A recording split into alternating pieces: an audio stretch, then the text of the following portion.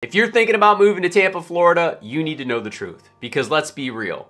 Even with all the incredible things that Tampa has to offer, the food, the dining, the outdoors, the beaches, and the sunshine, it still has its pitfalls. And today I'm going to share with you all the things you want and need to know about living in Tampa, Florida before you make your final decision, turning that Gulf Coast dream into a reality. Ladies and gentlemen, this is your captain speaking. We are arriving Tampa International Airport. I remember the first time we stepped on that beach, it just absolutely blew me away. I had never experienced anything like that. Being from Detroit, Michigan, I mean, we're in the Great Lakes state. I had grown up on the water, was blessed enough to be able to spend a lot of time there, but there is something very unique about the Gulf Coast. The sugar sand, the clear water, and the incredible sunsets. And it just hooked our heart, man. We could not get away from this mindset of wanting to make this dream a reality. Now, there's a lot of things we didn't understand, right? Being from the North, you're ignorant about a lot of things. And, you know, ignorance is not a bad word. It's just, you know, letting you know that you don't know everything. You know nothing, Jon Snow. We came down bright-eyed, bushy-tailed, and boy did we learn a lot. And in today's video, I'm going to share those lessons with you. So whether you're coming down to be a part-time resident or a full-time resident, you know, and we have a really good mix of both here. Maybe you're retiring or maybe you're a young working professional taking care of this incredibly hot market here in Tampa for tech. I mean, we are attracting so many young tech workers. It is the unofficial tech hub of Florida, which is awesome. But not only that, it's driven by a lot of industry. You know, we have defense contractors here. We've got the Air Force Base, MacDill Air Force Base here. Transferred to an Army base in Florida. And it has attracted a lot of people from all over the country. You know, the Northwest has moved here. The Northeast has been moving here forever. And of course, y'all know the snowbirds, who are basically the people in Canada and the Midwest who come down every single winter to take advantage of our incredibly blessed weather. Snowbirds heading north now that winter's over. We were one of those people too. You know, we would sneak out in the winter, you know, when it was cold and dreary and gray and we hadn't seen the sun in a month, and we would come down to Florida. My father-in-law lives on the Atlantic side in Martin County, and we just loved it. And for years we thought we were going to be there, but man, when we came to these beaches, it just really snapped us out of it. And we just fell in love. We couldn't help ourselves. But talking about that weather, man, we got an education. And listen, I've been coming to Florida for 15 years. I know that it's hot in September. I know that the summers are hot, but until you live here, you really don't quite understand it. Live in Florida. Who can tell the difference between a hot flash and a weather front? And I remember the education that we got about the weather. You know, we came down, we took possession of our home in December of 2018, and I knew it was hot in September, but I had no real idea how relentless that heat could be. And I gotta be honest with you, it is not for everyone. So I want to share a little bit of perspective. And I remember I was in Fort Lauderdale that first winter. I was talking to someone I had just met, and he asked me, he said, have you ever lived through a Gulf Coast summer before? And I said, no, why? And the description he gave me was incredible. He said, it's like waking up to a golden retriever right here, like right on your face. And man, was he right. And I gotta tell you, we were so excited just to be here, and we kind of like just gritted through that summer, and it was warm and it rained a lot, and we had a lot of new things that came our way. We were not used to the type of storms that happen here. You know, a regular hard rain in Florida is harder than any thunderstorm that I would experience normally back home in the Midwest. It rains like that all the time, and during the summer, it can rain like that almost every day. Usually you can set your watch to it somewhere between 3 and 5 o'clock. You also have the threat of hurricanes. Like, this is reality. Now, we have been entirely blessed. The last few years here, we were supposed to get a few hurricanes. We ended up not experiencing any of it, but this state is known for hurricanes, and it's just part of life here. Having hurricane impact windows or having to put hurricane shutters up or board your house up. This is a reality of living on the Gulf Coast or in Florida, anywhere near the water. So just keep that in perspective. Whether it's Miami, Jacksonville, heck, even Orlando has to deal with hurricanes too. Obviously, the threat of flooding is a lot less for them, but this is something to be mindful of. Now, if you're gonna move here, look for areas that are non-flood zones, non-evacuation zones. Those are the areas that you really want to target. In the greater Tampa Bay area, you can find those. I live just less than 2 miles away from the Gulf Coast, right off Indian Rocks Beach, and we don't have to carry flood insurance and we're not in a flood evacuation zone. Our home is like 38 feet above sea level. I know people are laughing right now. That's high in Florida. Whole other level above super. And our insurance is great. We literally just renewed our policy, $2,542 a year. Some of you are hearing that you're mortified. Others, you know that if you've dug into Florida at all, you know that people can spend as much as $8,000, $10,000, $12,000 a year on their homeowner's insurance. And some people can't even get insured at all if they live right on the coast. So this is something to keep in perspective. The weather, the summers are long. Relentless is the term that I would use. And that's basically from July through September. Sometimes you get a good October. We're getting a great October right now. But usually for us in the 5 years that we've lived here, it's been right around November. That's when the humidity just kind of completely stops. And then it's that Florida that everybody dreams of. So just keep that in mind, right?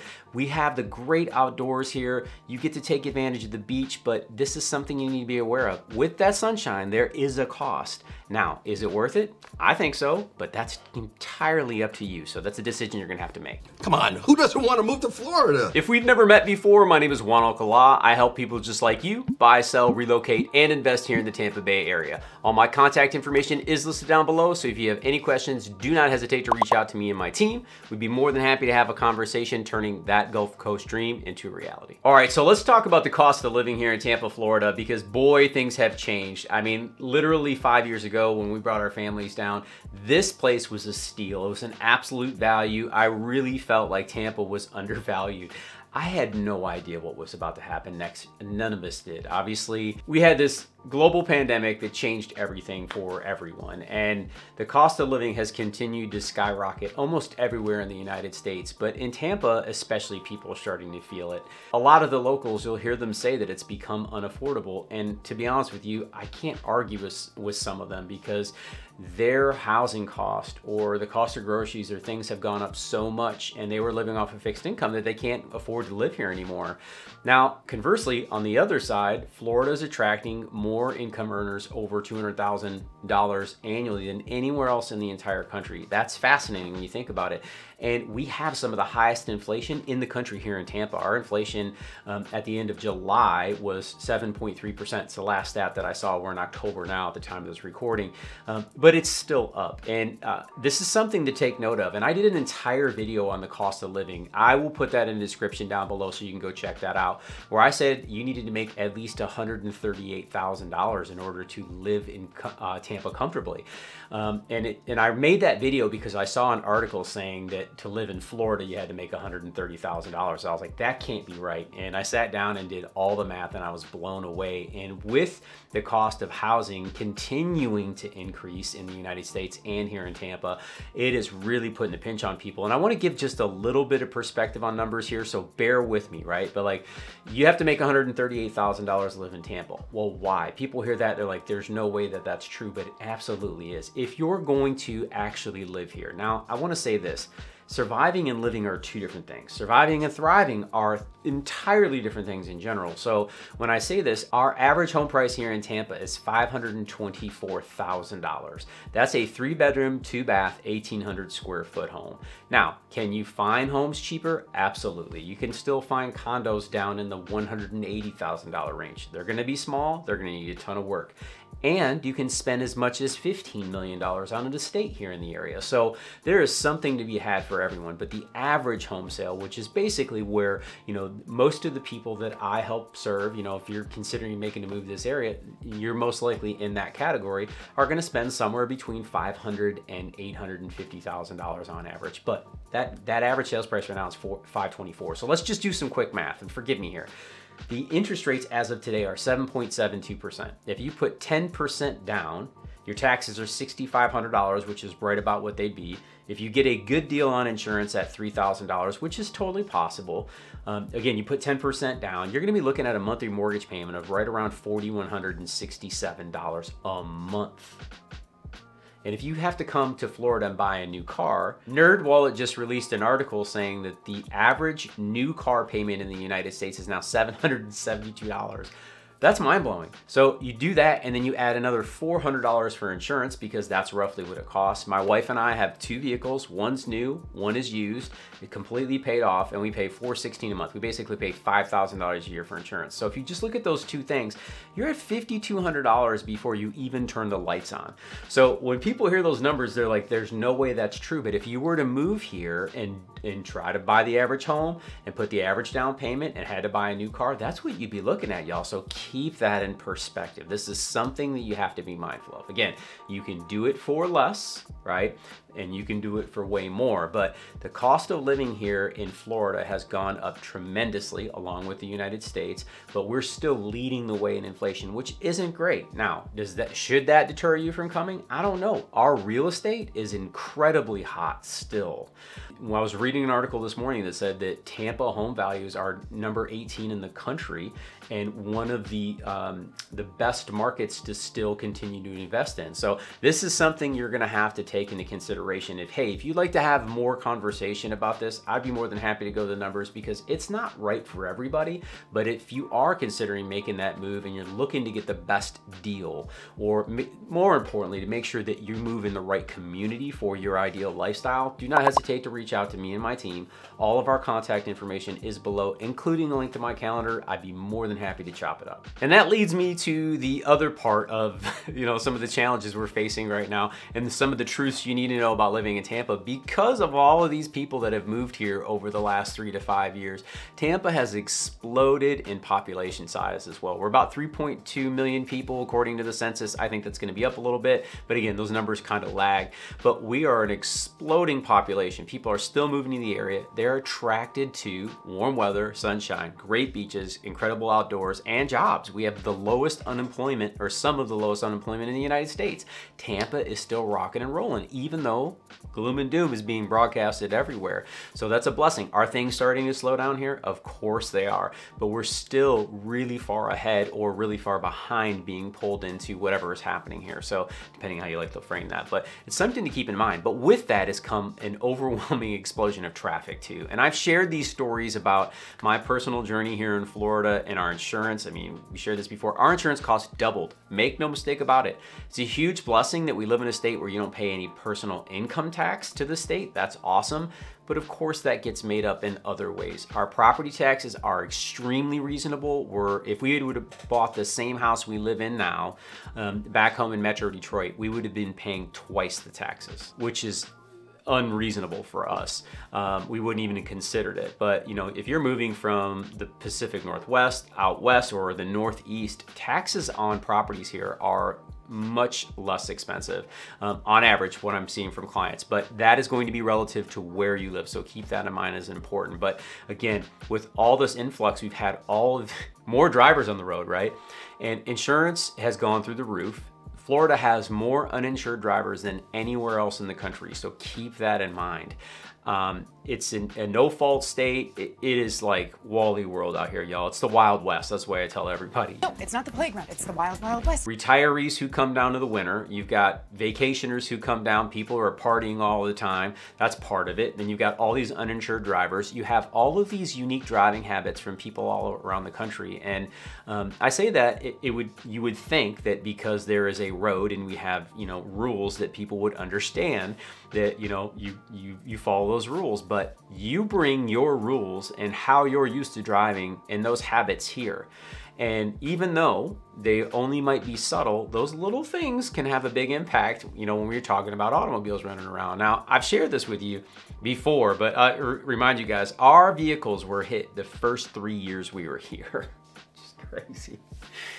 The very first summer we were here, we were hit on the highway in the rear end. We had stopped for an accident along with the entire other traffic, and the guy behind us hit us in the back of my pickup truck. That stunk. The following Christmas, I had an elderly gentleman back his truck into the front of my truck. I was backed into a Starbucks right around the corner from our house, and he put his hitch right through the front of my truck. You're like, what in the world? The following year, we were downtown St. Pete for the Grand Prix, which was awesome, by the way. You know, as drivers tend to do, they get around fast cars, people got to prove points, and a young lady who was in a Camaro decided she was gonna pass a bus. The streets were incredibly busy. I have no idea how she did not hurt somebody, but she tried to pass a bus by showing off and stepping on the gas pedal. Her tires broke loose. She came around the front of the bus and smashed right in the back of our brand new vehicle. This one hadn't been hit yet. And then it had literally tore like the entire driver's side quarter. Oh man, it was just one of those situations. And we came back and I was walking up and I see all the cars. We heard the accident. We were having dinner with my in-laws who were in town, just a couple restaurants away. And we come walking up and I see all this hustle and bustle, and you know, you see the cars. And oh, by the way, she hit 3 other cars. She hit mine, bounced off, and then hit 3 other cars on the way out. Totally destroyed her Camaro, destroyed a couple other cars. Our car was actually drivable, which was awesome, but it was in the shop for quite a period of time getting fixed. And then as I'm walking up, I see cops closer and closer to my car, and I'm like, please tell me that's not us. And I walk up, I'm like, looks not good. And he's like, yeah, you got a problem. So it's something you have to keep in mind. Now, do I think it's so dangerous that I'm not willing to drive? No, but I'll tell you what, driving in Florida is not a spectator sport. This is not lazy Sunday strolls in Tampa. Maybe if you go out into the boondocks, you're out in Ocala and you get away from areas like that. But when you're in Tampa, you need to be alert and you need to be attentive because it can get wild out here. It is not uncommon to see someone in the right lane make a 3-lane change over to the left lane so they can turn. I mean, it seems like it happens almost every day. So keep your head on a swivel while you're in Tampa because you never know how this is gonna go down. And I'm not gonna drive in from Florida. Now, the next truth that I'm about to share is the one that usually gets people really anxious. And this is pest and wildlife. And the first thing you need to be aware of that you know, Florida is a subtropical climate, especially here in Tampa. We have both friend and foe when it comes to wildlife.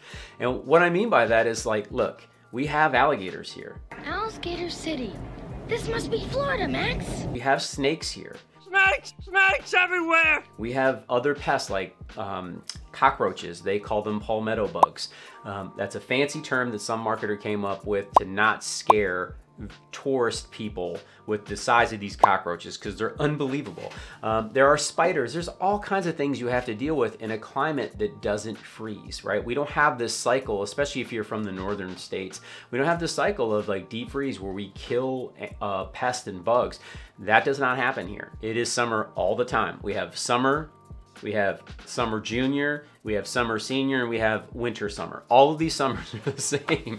And I say that tongue in cheek, y'all, but like with those blessings also comes challenges, and you are going to be faced with some of these pests, right? One of the first things we had to get used to was every time you open your door and you walk outside, you'll hear all this rustling and you'll see these lizards jump out in front of you. And I'm not afraid of lizards. They don't bother me. They don't hurt us. They don't bite. They're awesome. They actually take care of other bugs, which is great. They eat spiders and small insects and mosquitoes.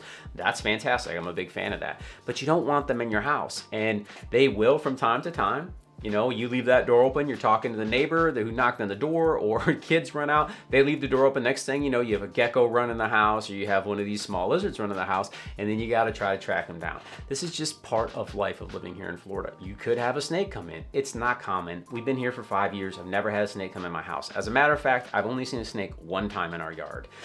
So that's never been an issue for us. We've never seen an alligator in our yard or our community. Are they here? Absolutely. You know, tragically, and I'm sharing the truth, y'all. So forgive me. I know some people don't want to hear this and you're like, you know, you're doing a terrible job at selling Tampa. Like, trust me, I know that there's some things you have to deal with, but literally a week ago, there was a lady who lost her life because she kept breaking into an area where she had already been taken out of, and there was a 14-foot alligator in there and that's terrible, right? It's terrible. And you heard that story of Disney a few years ago where, you know, the family was visiting Disney and something happened, right? So I'm not gonna repeat what that was, but like, just keep this in mind, right? I share this with everyone. When it comes to fresh bodies of water in the state of Florida, if you can't see the bottom, don't ever entertain putting a limb in there. That just doesn't make any sense. Even if you can see the bottom and it's a fresh body of water, assume that there's an alligator there. Even if there isn't, assume that there is. You will be able to go about your life. You will be safe. You will have less concern about what's going on. Don't walk your kids and your dogs right around the edge of a retention pond or areas. I mean, we have them all marked off all over the place. It says, be careful, gators in the water, right?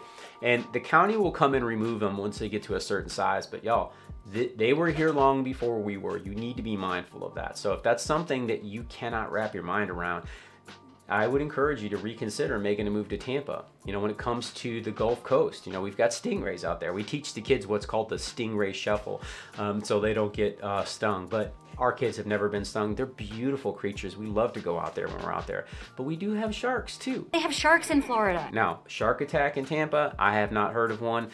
You're more likely to be struck by lightning twice than you are ever to be attacked by a shark, but they're out there, y'all. They live in the ocean. We're visiting it.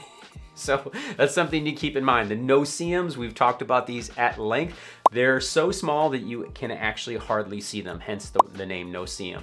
I actually think that no-see-ums are much worse than the mosquitoes. It really depends on where you live with the mosquitoes. We live closer to the beach. We don't have a problem with mosquitoes. As a matter of fact, they're better here than they were for us back in Michigan, but there are areas, you know, we have friends right down the road. They live in a lower lying area, have wetlands all around them, and the mosquitoes are terrible. So that is definitely something you need to keep in mind when you're considering making a move to Florida. Do not lose sight of that. And hey, I hope you got value out of today's video. I'm gonna leave 2 videos right here that I think you are gonna get a tremendous amount of value on. So make sure you watch those next. And if you have any questions, do not hesitate to reach out to me and my team. Be more than happy to answer those. All of our contact information is listed down below. And until next time, go out and live that Tampa life.